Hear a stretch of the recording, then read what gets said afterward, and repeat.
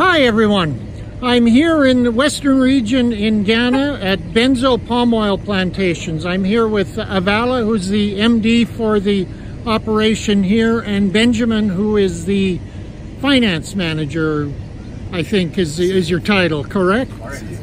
So I know a lot of you have been excited that we're going to be bringing palm oil on board with Baraka, and we've been taking our time because we wanted to find the right partner. We wanted to find partners that believe in what we believe in terms of the way business creates profit but also contributes to community and environment at the same time. And Benso fits that. Benso sources some of the palm kernels that they make our palm kernel oil out of from a smallholder plantation that I actually helped to develop maybe about 15 years ago, working and consulting in the mining industry. So Avaala, you were telling me, I mean, it's amazing some of what you're doing, but tell me again about the school program and how through Benso's work you have a doctor that just graduated, you're taking children, you create even nursing mothers can leave their children, and you really create that nurturing environment that supports your employees and the community, and you bring community children into it. So please just tell me a bit more about that. Very well, thank you very much. Benso Oil Palm Plantation is actually a plantation that was started a little over 40 years ago. Wow. And it started as a subsidiary of Unilever in a joint ventureship with the government of Ghana. But that is now history. It is now owned by predominantly Wilma, and then with about 18% or 20% belonging to the local community and the investing public in Ghana, including our National Social Security and Insurance Trust, But from the very beginning, we believed our core values included and mainly underpinned by what we call sustainable agriculture at that time.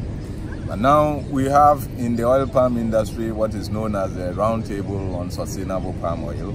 And we are happy to say that Benso Oil Palm Plantation is the first to be RSPO certified in Ghana and the second in Africa for that matter.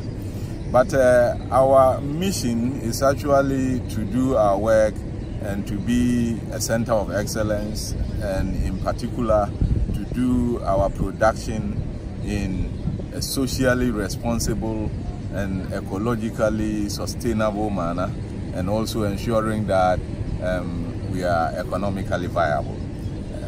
As we speak, our production base, the raw materials, that's the palm fruits, we source about half of it from a combination of scheme smallholder and our growers across the western and central regions of Ghana. And about how many? I mean, that would impact thousands of families, then, isn't thousands it? Of families, thousands and thousands of families. Yes, certainly. And you provide support to them as well on their seedlings, on technical support. We give them seedlings, best management practice, and in some cases even we give them inputs like fertilizer, including the smallholder scheme that you develop. They put their volumes together with ours, and we can get lower prices for fertilizer. Yes, yes. And then they pick from us because all their crop actually comes to us for production. And your phone keeps ringing. That's life. You're a busy man. So as part of our sustainability principles and practices, you can see right behind you we have a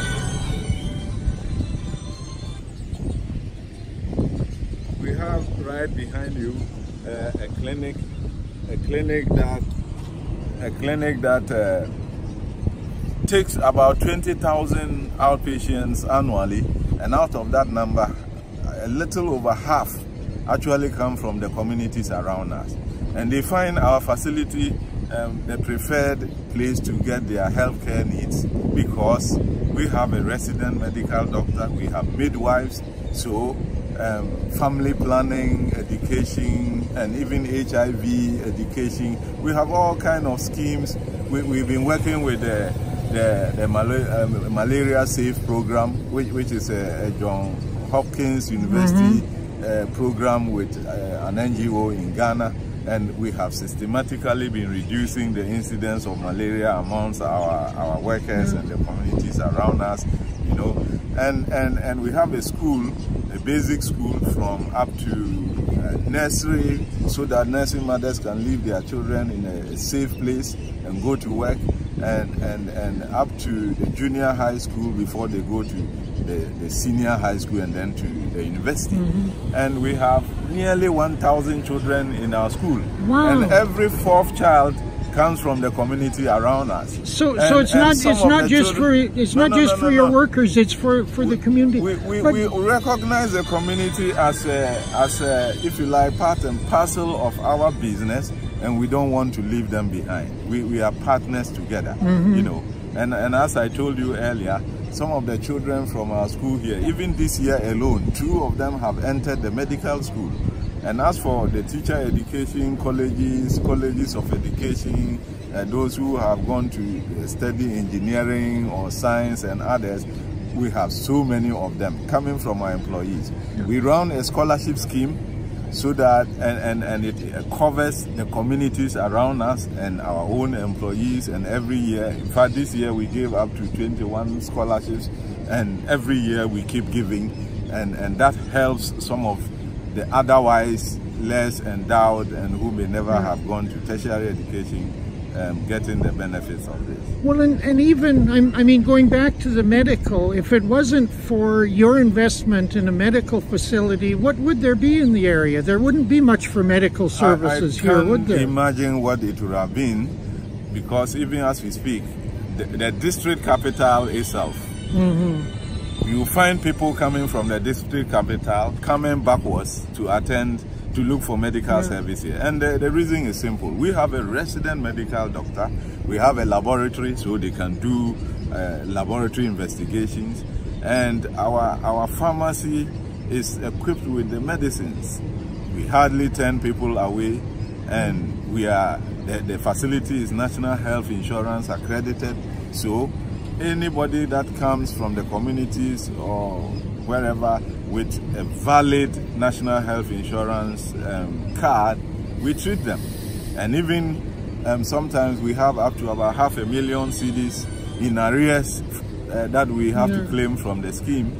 Getting paid from the government is slow. But we see that as our contribution to the community and giving back to the community in an indirect way. Well, and I see in different things. When we were driving in here, I mean, one of the things that struck me is I know that traditionally employment and work in the oil palm sector is by men, but as it's making noise, so let's just watch a truck go by with some of the fruits on. These trucks are coming from an outgrower area, collected from several communities. So those are small regular income from this. Yeah, and you go pick it up. They don't have to go and sell it on the roadside. No. But the one thing that I was getting to, which was just on the way in, I noticed traditionally work in the oil palm sector is done by men, but as I was looking at your thinning crews and your crews out there, I see women working there. So that is not entirely correct. There is a fair amount of the work here that women are best placed to do. One of them has to do with the picking of the loose fruits. Women are more diligent. Oh, I know. And that work is less strenuous. It is less strenuous. So for the collection of loose fruits, it's largely and almost entirely done by women. But I noticed women out working with men in doing some cleanup. I don't know if they were picking seedlings for maintenance work. Like circle weeding. It's also a lighter part of the work that is done in plantations, and women tend to do the manual circle weeding.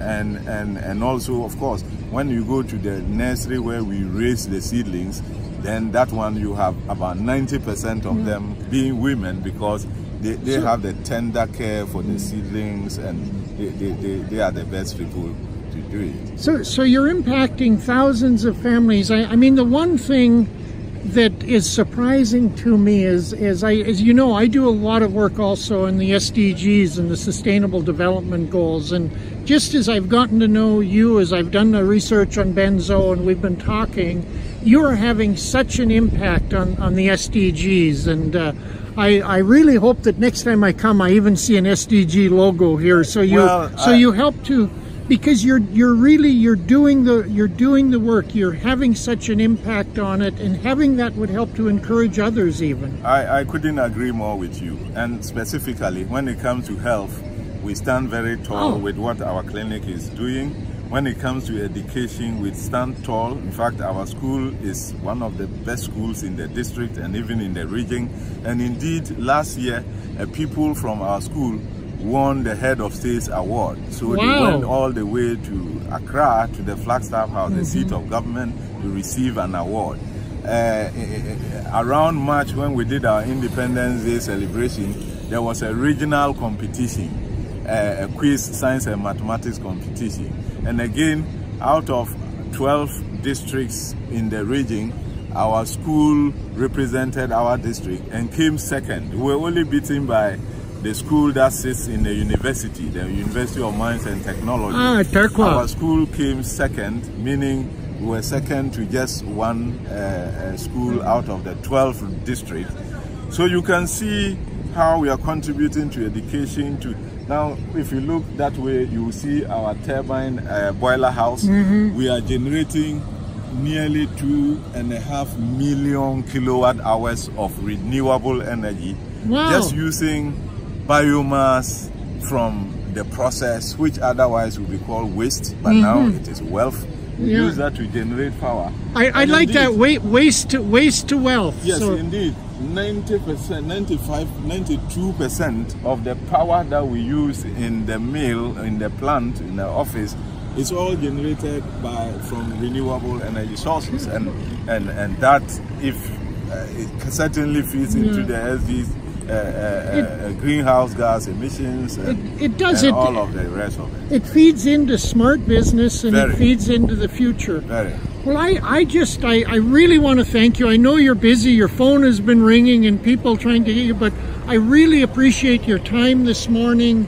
You know, Benjamin, I thank you. I am really looking forward to this partnership, this collaboration with Baraka and the CSR Training Institute, and you know, we're just thrilled that we're soon going to be able to offer palm oil to consumers in North America, palm kernel oil to consumers in North America and around the world, that comes from here and is made by a company that sources from smallholder growers and really pays attention to community and environment and social impact. So thank you. You are perfect.